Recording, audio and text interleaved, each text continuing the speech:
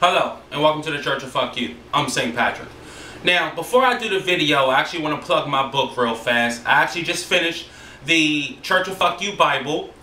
Here it is. A number of people was asking me to write a Bible for the church. I actually wrote the shit. So, check it out. I'm going to post a link of how to, order it under the description of the video so you can actually see it and click on it. And it's a preview section so you can flip through a couple of pages and see how it is.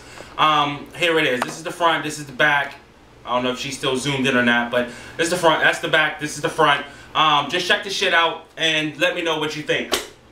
Alright, now on to the video.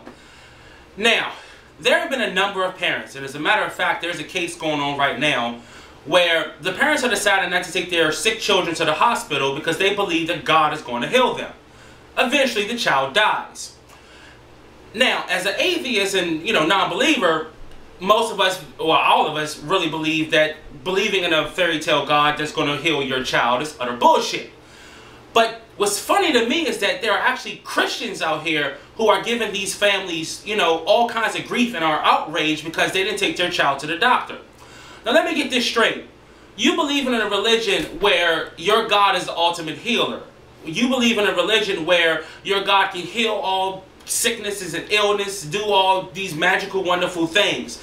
Jesus, he was quote-unquote famous for healing all these people and, healing the sick and even raising the dead and all this shit.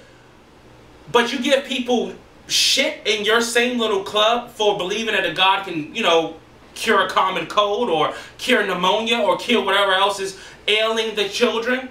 Now, what I don't understand is Christians always give people shit for not believing. But now these people believe. Now they really fucking believe. They believe to the point where they're willing to gamble their child's life. And now Christians are like, what the fuck is your problem? You don't believe that goddamn much. Now, to me, if you're going to be all in on a religion, be all in on a religion. If that means now going to the doctor, don't take your punk ass to the doctor because you believe your God can heal sickness or illness or whatever the hell else is ailing you.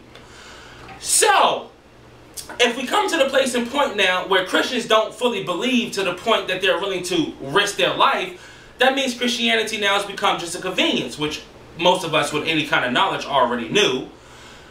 But I just don't understand how any Christian can give another Christian shit for actually believing and following the Bible. I mean, if you feel like your God can deliver on the promises that he, quote-unquote, set forth in his book, what the fuck are you following that God for? Now, I personally don't know what should happen to these parents. Maybe they should go to jail, whatever the case may be. I don't know. I'm kind of undecided on it. I think it's fucked up that the child died, obviously. But, I mean, they're in an idiotic faith with idiotic beliefs. What do you expect to happen? Idiotic shit things, idiotic things are going to fucking happen. That's just what happens. So I don't kind of know, what to do with these parents. Personally, part of me is like, you know what?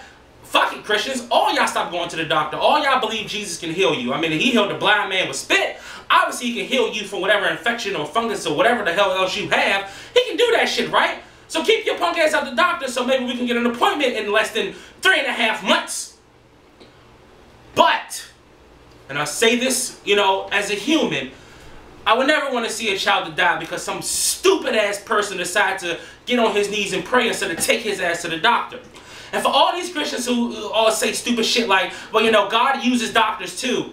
Supposedly, he doesn't. I've never heard Jesus say, you know what, you're sick, I never read Jesus, in the book, talking about Jesus saying, oh, you're sick, you're hurt, you're dying, you know what, but go take this prescription, go to the pharmacy, get yourself some pills, and you'll be all right. No, supposedly, everybody was healed just from believing in him, from calling on his name. So if that's what you fuckers believe, stay your punk ass home and believe it, so we don't have to wait 45 minutes just to get signed in at the ER, because you motherfuckers are all filled up in there.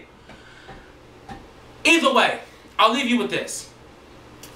Either believe it or don't. I don't give a shit. As long as you don't push your beliefs on me. Either believe it or don't. But don't give people shit for believing a fairy tale book when your punk ass is pushing the same fairy tale book. Alright, man, that's it. Thanks for watching. Thanks for listening. This is St. Patrick. I'll see you later.